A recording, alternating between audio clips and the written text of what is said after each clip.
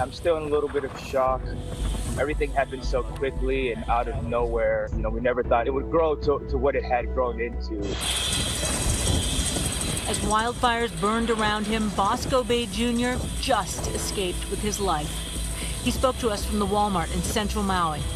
I mean, we were face to face with fire. I could feel the heat burning, the hairs on my skin. I lost the bottom of my eyelashes. Every single thing around us was on fire, except our building, all my possessions. I mean, everything I basically, have in the world at this point might be gone. For 2 days now, these deadly massive wildfires have ravaged the island, spurred on by hurricane winds. This was a home. Forcing thousands to evacuate. I've been here 48 years and I've never seen anything like this in my entire life. It's the deadliest wildfire to strike Hawaii, killing at least 53 people. Authorities estimate around 1,000 people are missing and fear the death toll will continue to rise. This place has felt like home from the second I got here, and I feel like my childhood home in town has been burnt down to the ground. Bosco Bay Jr., an Air Force vet who moved to Lahaina 2 months ago, was desperately fighting the inferno for an hour and a half. He says he was one of the last people to escape from the area. It was nobody on the road, nothing but darkness. Every building left and right seemed like it was on fire. Navigated around down power cords, all kinds of things, and slowly we're able to make it basically to safety after a couple miles. National Guard helicopters have been working around the clock, dropping about 150,000 gallons of water to quench the flames. The island's largest fire now 80% contained, but the humanitarian crisis is just beginning. Thousands displaced, shelters overflowing. The wildfire's destruction centered here in Lahaina, where my colleague Gio Benitez got a first-hand look at the aftermath. Block after block, just homes. These were once homes, amazing homes right here on Front Street. Over here, we have the famous Front Street apartments, and these are just totally burned down. Anchor David Ono of our Los Angeles station, KABC, on the ground here, too. Right here behind me is a classic Lahaina neighborhood, and as you can see, the devastation is vast. Many, many homes on this one city block have gone up in flames. The beloved National Historic Landmark decimated. Rubble covered in soot and ash is all that's left. This once bustling district now a ghost town. To give perspective, it is going to take many years to rebuild Lahaina. Aerial photos showing the lush landscape of what Lahaina looked like before and the catastrophic aftermath, smoke choking the town, now razed to the ground. When I see the aerial views of everything gone, I literally see all my friends and communities and neighbors' homes like completely gone. 18-year resident Kelly Chapman's business and home also one of those heaps of charred earth seen from above. I have moments of deep gratitude and moments of just absolute despair. We're working as quickly as possible to fight these fires and evacuate residents and tourists. President Biden today declaring Maui a major disaster area and mobilizing the military to fight any fires still raging. Anyone who's lost a loved one whose home has been damaged or destroyed is going to get help immediately. People who live near the road out of Lahaina, like Kayla Shaw and her family, helping their neighbors. A lot of them left Lahaina with nothing. They had absolutely nothing. They just had to run from the flames. All we can do is hold them and offer them everything that we possibly have as they transition through and figure out what's next. Shaw providing for more than 10 families now staying at her home. The Hawaiian thinking is you come from the heart and you come from the na'au, which is your instinct and your gut. And when we feel moved to help people, we don't ignore those feelings. Here they have access to the basics they lost: food, water, clothing. And in local fashion, with the aloha spirit, they're treated like family. Everyone's still in shock. Nobody revisited their homes yet. So everyone's kind of just still processing how they survived that experience. Shaw runs the Maui Museum, and she says what Lahaina has lost is irreplaceable. Lahaina was a huge place for our identity.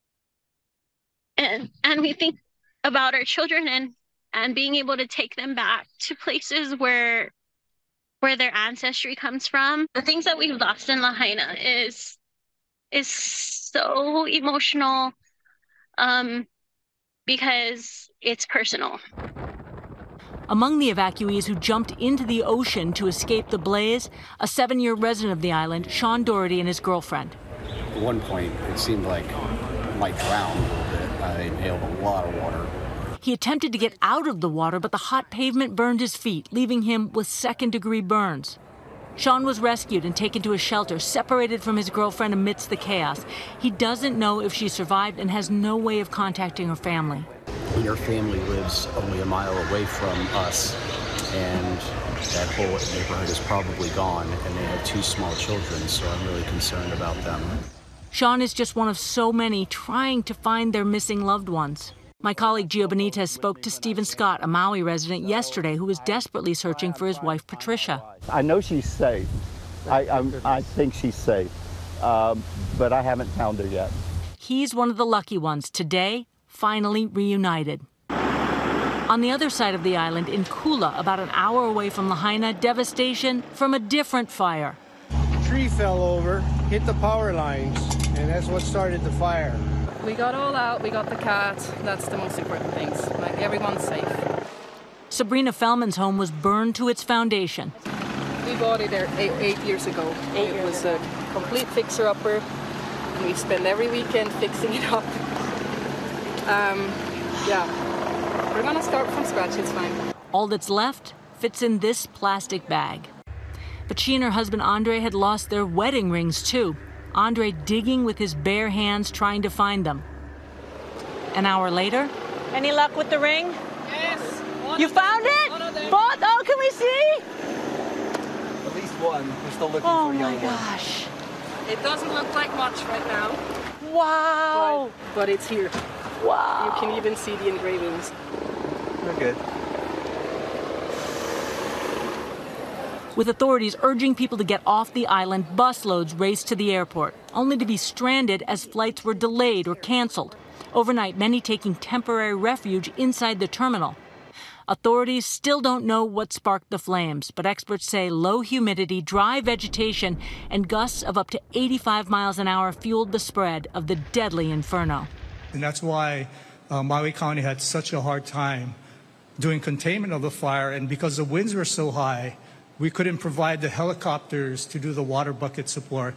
For locals and people who grew up here, like me, Maui is simply ohana, family and home, and a living monument of the island's rich, noble roots. Lahaina was once the capital of the old Hawaiian kingdom in the early 19th century. Lahaina was the first seat of government for our ali'i. And the term ali'i is in reference to chiefs and chiefesses. So the governing class and the ruling class of our people, our Hawaiian people. Centuries of history and artifacts reduced to ashes, like Lahaina's most notable landmark, its 150-year-old banyan tree. It was the largest in the nation. We're talking historical documents, books, rare books. We're talking about also the places that we consider historical in that town, churches, schools, cemeteries. It's hard for me to wrap my head around, the tremendous loss. We're talking, people, their homes, their traditions that they have passed down from generation to generation. Hallowed relics they can't get back. Everyone needs to understand our plight. And we ask you, if you have resource, if you have a connection or a desire to kokua, support us and help us, this is the time. In the face of tragedy and devastation that now haunts the island, the Maui community resilient. Volunteers, many of whom had lost their own homes, taking care of one another as they wait to return to their neighborhoods. It's still paradise, and we'll rebuild, and it'll become bigger and better like anything that rises from the ashes. That's what I truly believe. Our thanks to Becky. And joining me now is Richard Bisson, Mayor of Maui County. Mayor, thanks for joining us. Oh, thank you for having me on. Well, I know that you and the governor got a firsthand look at the devastation. He called it a heartbreaking day. What did you see? We saw what used to be a vibrant town, full of residents, full of visitors, turn into a ghost town. There are no more buildings. Cars are still in the road, some with doors open. indicating people had to run, and what's left is very little of what it used to be. Indeed, heartbreaking. With the island's hospitals overwhelmed and so many residents displaced, you said everything's gone in that one area. What are your priorities tonight? Well, our priorities is to continue to fight fires. They are not completely contained. Next is to save lives, if we can. Find people who may have sheltered somewhere, if we find them. If not, recover those folks that may have perished so that we can bring closure to their families. Then, of course, we are trying to assess the amount of damage and what it will take to clear the debris and to rebuild. We absolutely will. We will rebuild. That will become our focus. Your fellow officials have said that 2,000 rooms are needed for housing. How do you plan to get all those folks housed?